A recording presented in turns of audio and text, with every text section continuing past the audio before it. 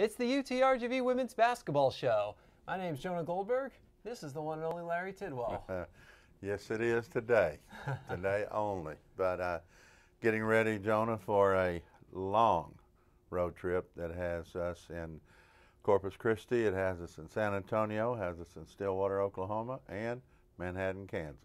How does the travel for something like that work? Are you busing the whole way? Is there a combination of buses and planes? Combination. We'll leave tonight. We go to classes all day on Monday. I want to make sure our kids don't miss as much school as possible. We'll go up to Corpus, get in about midnight, get some sleep, have a shoot around, play on the bus that night, headed to San Antonio, get some sleep, get up, practice, study halls. Excuse me. We always have study halls on the road. We play Thursday night in San Antonio against Incarnate Word. Fly out at 5:30 the next morning from San Antonio and fly to Oklahoma City. Oklahoma City, we bus, and we play them Saturday at noon, so we don't have much of a turnaround, 36 hours. And then you're looking at driving Saturday. We're going to go up to Manhattan, Kansas. We're going to practice. We're going to study. We're going to eat. Of course, they love to eat. We eat a lot on the road. But I know this is a very special deal for me. On Sunday night, I'm going to have dinner with Coach Bill Snyder, the head football coach at Kansas State, was my college coach in football at Austin College. Yes, he was. And so going to go up and have dinner with him and get to visit with him a little bit. And then we play Monday night. And from Manhattan, we'll drive to Kansas City on Tuesday. And then we'll fly home and be back in the Valley Tuesday afternoon, getting ready for finals. We had a 10-day break after that. So we're 4-3 with 4 big games ahead and trying to keep our head above water. But I do feel like the road games do two things. They bond us and they make us tougher as we get ready to contend for a WAC championship. Plus, two, a lot of the games that we go on, we play on the road, they're guaranteed games. We bring back money. We put back in our budget to help pay pay for summer school, and that's very important for us to have summer school, because when we have summer school, and our administration helps us with that a lot, when you have summer school, your kids' GPAs are better. They graduate in the field they really want to graduate, and most of the time they graduate on time, and that's very important. And the great thing about those games you mentioned, Oklahoma State, Kansas State, TCU, you almost beat TCU at their place the other day. Well, I tell you what, we played well. We didn't start well. We got behind, and then we came back, cut it. We talked in huddle. Let's cut it to 8 before half. Well, we got it to 5, and then we got in the third period. Then we took a lead, and we kept a lead, and we kept the lead until about a minute 36 left. They got a girl named Zana Medley, who preseason All-American, choice, and so she hit some really nice shots on us. And as we went down the road, we've got things that we've got to do, and then there's things that we can't control. And on the things that we can't control, we just got to adjust to it as much as we can. But we didn't. I thought we played pretty good defense down the stretch, and then we got some fouls called on us that could have gone either way, and they didn't go our way. So we'll just live with it and move on. And Reagan Scott Peebley up there does an excellent job. That's just her second year. Motivator, energizer, but I mean, she does an extremely good job with TCU. I know that program very well after being there for a long time. And just really playing a first-class program like TCU does you a lot of good, and it helps you when you really play them good. You can see the light at the end of the tunnel, and that's what we're hoping. We're just hoping that the light at the end of the tunnel is not a train. We hope it's wide open spaces that we're getting better. Well, one of the big things that jumped out at me was Anushka Maldonado, 12 points, 12 rebounds, 3 blocks. She played very physical. It's like having a coach on the floor. It really is. I mean, she communicates, she talks, she doesn't mind coming off the bench. That way she can give Hilder some rest. She can give Mary Savoy some rest. I mean, but she was so good the other day, you couldn't take her out. And she played about 30 minutes and just had a breakout night for us. But the thing that I really liked about her was her leadership on the floor and talking and getting people to work hard. Nice luxury when you can have someone like that coming off the bench, huh? It is, and then you got Nichelle Hyman coming off the bench. You've got, excuse me, you've got Adele Turk is really coming into her game. She had played some very good minutes for us coming off the bench. I'm really trying to find for Laura Van Tilburg. I think she's really coming on, and going to find time for her, and we're just trying to make sure that we're getting all of the right pieces to the puzzle, and making sure that we're where we need to be as we go into after this week, our Christmas, not our Christmas, but our finals. Yeah. To get ready for that, we got a 10-day break. Then we got 2 more games before the Christmas break. So critical times are coming up right now as we get locked in and settled in on the lineup that we want to take into WAC play starting January the 7th at our place against Grand Canyon. Well, you've used the same starting lineup every game so far. Have you liked what you've seen?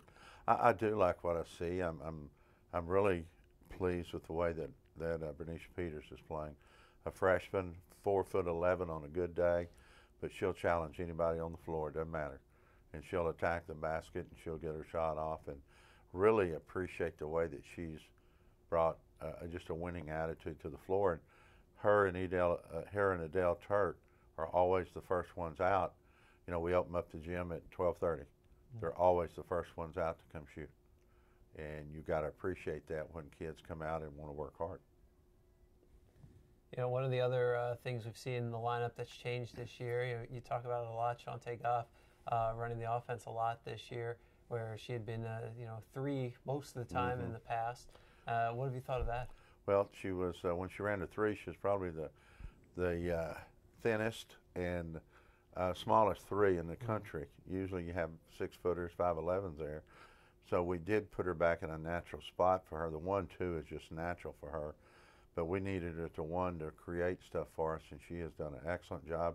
She's taking care of the ball, and she's shooting the ball pretty well. She's still not hit the stretch of where she's going to make around 45-50% of her shots, and she will do that. But her defense is good. It's got to get better. We have a chance to be pretty good defensively if they buy into it, and I'm hoping they do, because her and Rock should really, and Mary Savoy could really do some damage with steals and stuff as quick as they are, as well as Bernie. But yeah, she's coming along and progressing extremely well. And as we talk on this show, going into the Corpus game, she's 10 points shy of 1,000 points.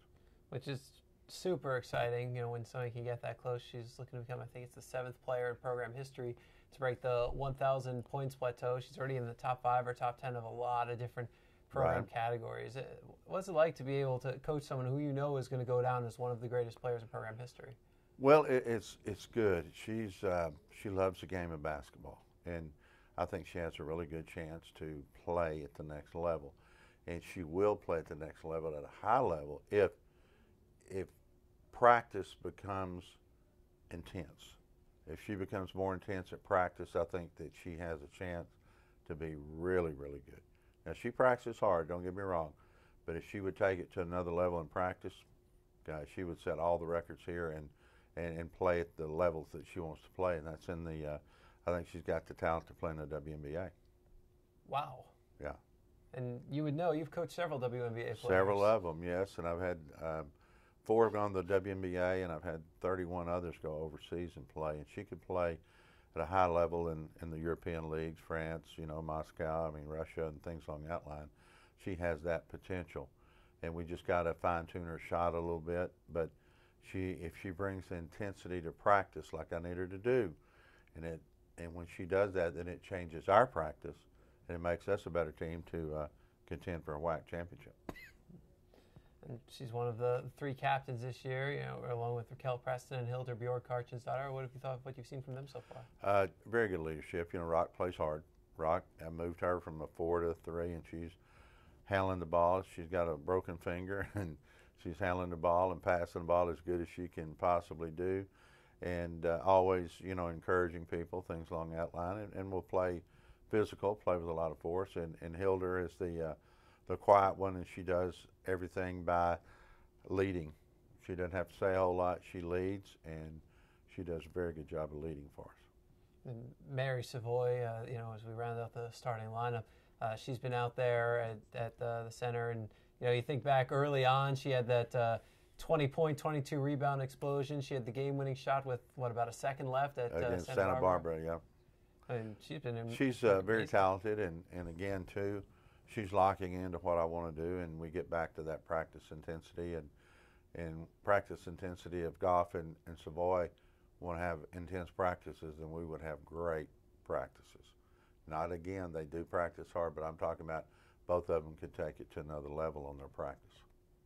So 4-3 to start the season.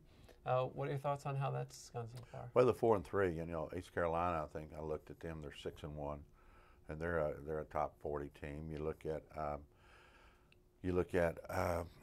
I'm trying to think here. Eastern Michigan, very good team, and I don't think they've been beat yet. They're probably around 5-0, and then TCU is 6-1. So you're looking at teams that are probably 16-2, and the thing is, with the exception of the Eastern Michigan game, we weren't very sharp.